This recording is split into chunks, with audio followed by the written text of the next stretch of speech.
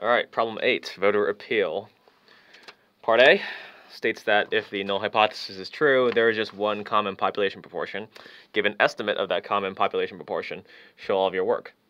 So if the null hypothesis is true, then you can basically just pool these two populations together. You can add up the amount of people in the first population and the amount of people in the second population to get your total population, and then you can just add up the number of yeses in both populations.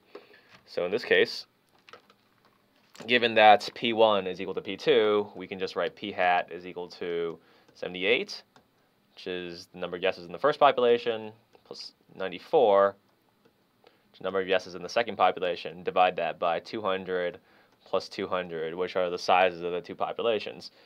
If you do this math, you'll get 172 over 400, which evaluates to 0.43, and that'll be our P hat for this problem.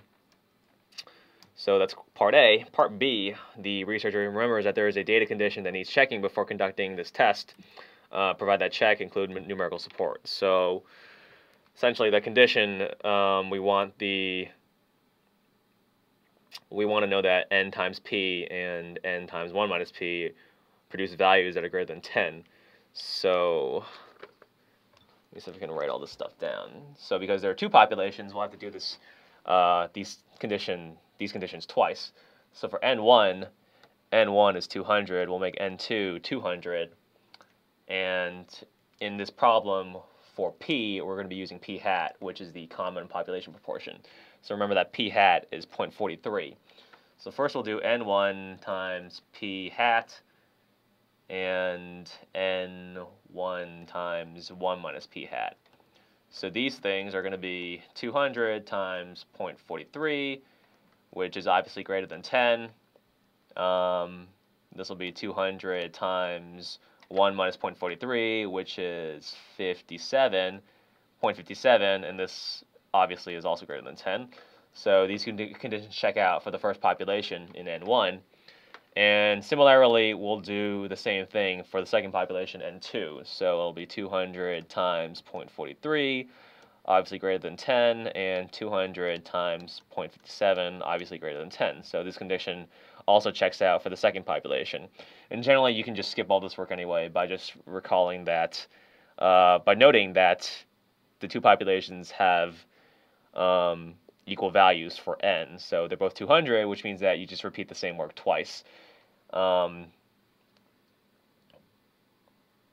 But since we've checked out that all of these values are greater than 10, we can assume that these conditions are satisfied and move on to the next part of the question, which is part C. Part C states that the resulting test statistic value is -1.62.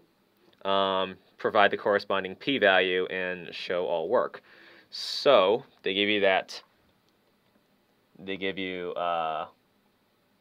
this test statistic, t equals -1.62, and you need to find the corresponding p-value.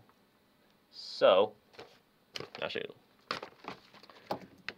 let's refer to our yellow formula card, and once you find the appropriate table, because you have a two-sided alternative, you need to double the p-value that they give you, that you find.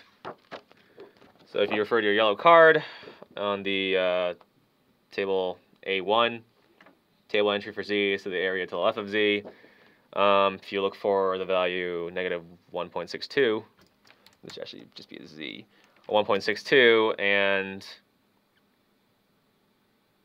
using the proper alpha, you'll find that the area to the left of -1.62 is 0.0526, and because our alternative hypothesis HA is P1 is not equal to P2, this alternative hypothesis implies that we're doing a two-sided test or a two-tailed test. And because the p-values that they give you in that table on your formula card is one-sided, you just need to multiply that p-value by 2 to make it a two-sided test, to make it the area for a two-sided test. So given that our p-value is 0.0526, you need to multiply this by 2, so you'll get 0.1052, and that'll be our answer.